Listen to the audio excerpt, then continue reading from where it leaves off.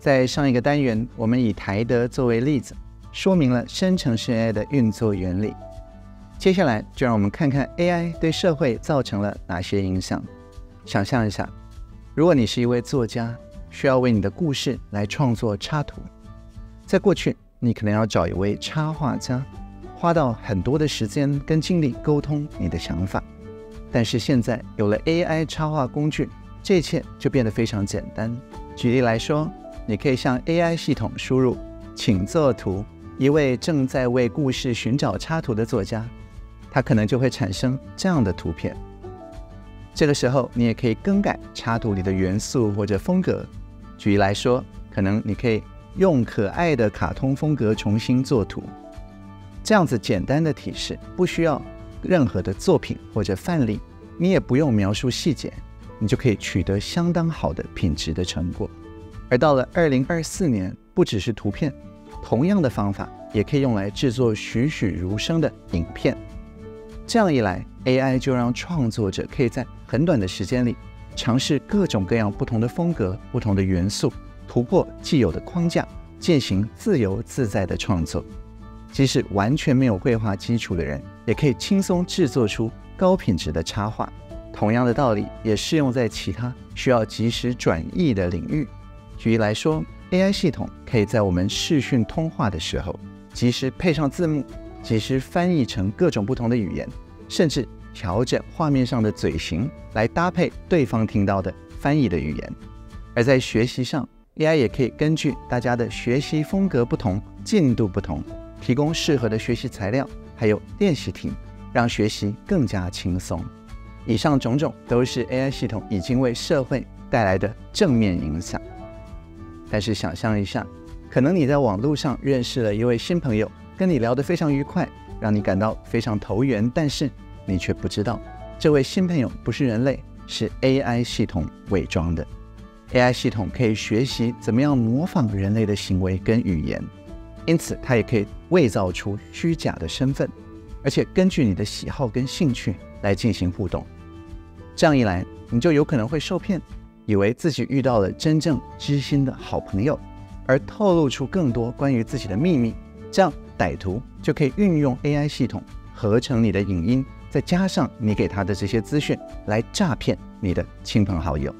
而因为公众人物的影音非常容易取得，所以 AI 也被用来合成栩栩如生的名人推荐，再透过广告平台扩散。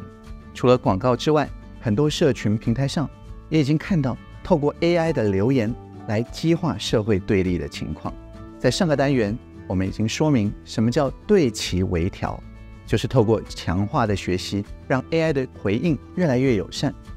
但是完全相同的技术，你只要把它讲成对调，它就会往相反方向对齐，创造出同样有说服力，但是是专门加深刻板印象、专门激化对立、专门激化仇恨的 AI 系统。举例来说，你可能在网络上看到有一篇热门的文章，底下有上千则留言，乍看之下讨论非常热烈，但是其实大部分都是同一个 AI 系统合成的不同分身，针对特定的情绪目标来进行协同操作，影响舆论。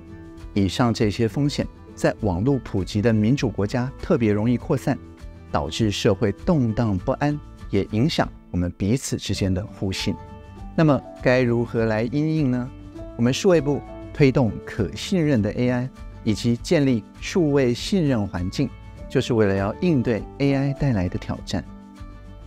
为了让 AI 应用能够安全、准确、可靠、公平，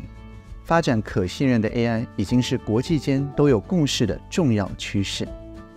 我们数位部也在2023年5月成为国际非政府组织集体智慧计划，也就是 CIP 的合作伙伴。我们来连结国际，举办国内的审议活动，让台湾成为全球 AI 多元共融发展的可信伙伴。由此可知， AI 的创新跟进步不只是技术的挑战，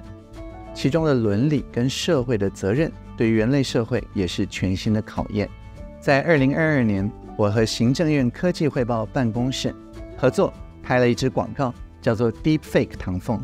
就是透过 AI 的换脸技术来示范说明任何人只要短短12个小时就可以制作以假乱真的影音。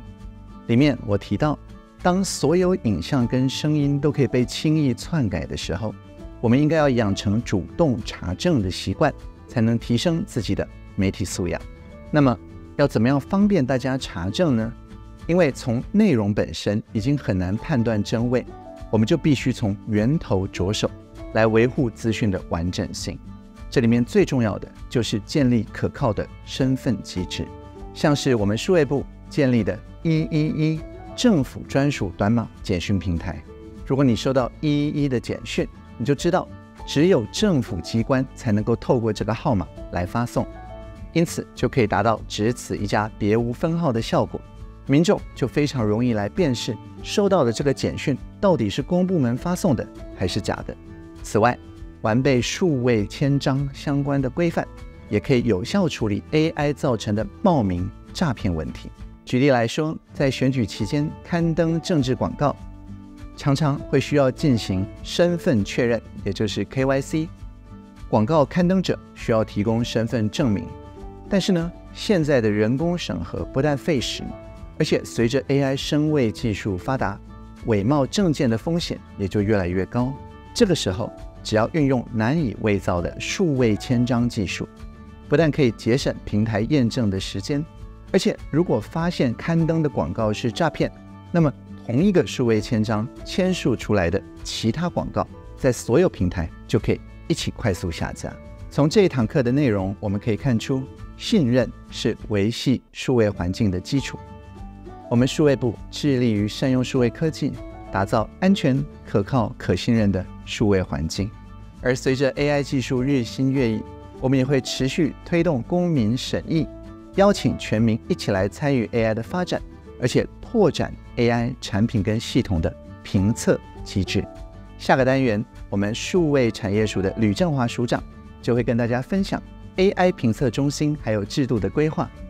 欢迎大家加入我们的行列，一起来发展可信任的 AI 系统，这样子 AI 才能真正成为改善人类生活的智慧伙伴。